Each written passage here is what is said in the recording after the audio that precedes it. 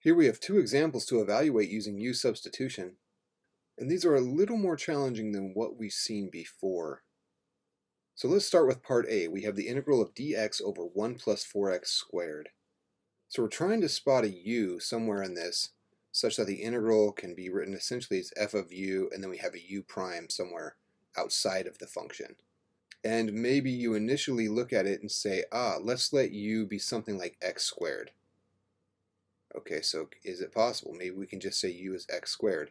Well, not really, because then du dx is 2x, and there's no other x in here in this integral, right? All we have is a dx. So this doesn't work. What else can we do? Well, this integral looks an awful lot like the integral of dx over 1 plus x squared. And we know that that integral is arctan of x. Okay, so if we kind of keep this in our focus, we can cleverly choose a u to make this work. What if we so I'm looking at this 4x squared, what if we let u be 2x?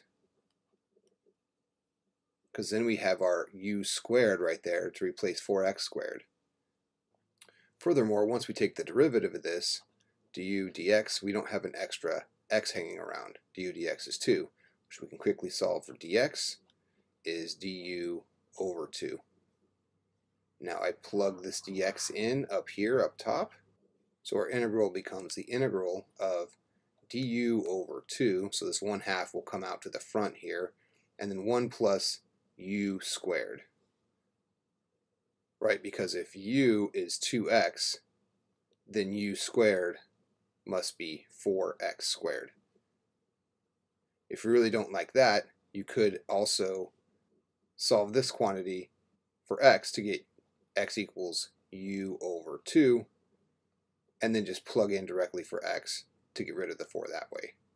So there's kind of a lot of different ways of looking at this. One way or the other, our integral becomes 1/2 integral of du over 1 plus u squared, which we know this is 1/2 arctan u plus c. And finally, back substitute. It's getting pretty involved here, but remember our original u is 2x. So we plug that back in for u, so we get a final answer of 1/2 arctan of 2x plus c. Let's take a look at b. We have the integral of sine x times secant to the 8th power of x dx. So again, we're looking for this to be the integral of some function of u with that u prime somewhere outside the function. So I'm thinking this to the power of 8 can be our main function. But secant and sine don't go together well in terms of derivatives. Take a minute, pause the video, and see if you can figure out how to finish this one out. And then we'll try it together.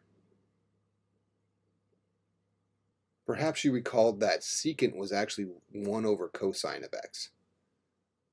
So we can rewrite this integral as the integral of sine x all over cos to the 8th of x dx. And now we're in much better shape.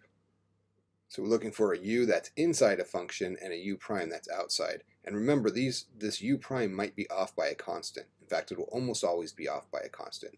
So let's let u be cos of x. Okay, well then du is negative sine x dx. And that's a common way of writing your du. Instead of going du dx and then multiplying up by dx, oftentimes in u-Substitution you just write du equals negative sine x dx. So just to be aware of that notation, it's very commonly used. Okay, solve this for dx. Dx is then du over negative sine x, and plug in right there for dx. So this gives us a new integral. When we do that, note that the sine x's will cancel out with each other. So what we'll be left with is a negative out front, and then we have du over u to the 8th. So a much simpler integral once we do the substitution. Okay, well now we'll use the power rule for integrals, so let's rewrite this as u to the negative 8 du. And remember, when we go to evaluate an integral like this, you add 1 to the power and then divide by that new power. So we have negative u to the negative 7, I added 1, all over negative 7 plus c. Okay, well these negatives will cancel out. This gives 1/7. I'll write this as 1 over u to the 7th plus c. But remember that u was actually cosine of x. So you want to substitute this in. You want to do a back substitution. Anytime you do u-substitution, at the end you always have to go back. Unless we're doing a definite integral, in which case there's some ways to look at that as an exception. So we have 1 over 7 cos to the 7th of x plus c. Well, that's a perfectly fine answer, but we could be even more succinct and write this as secant to the 7th of x over 7 plus c. Which it kind of makes sense to do this considering the original integral was given in terms of secant.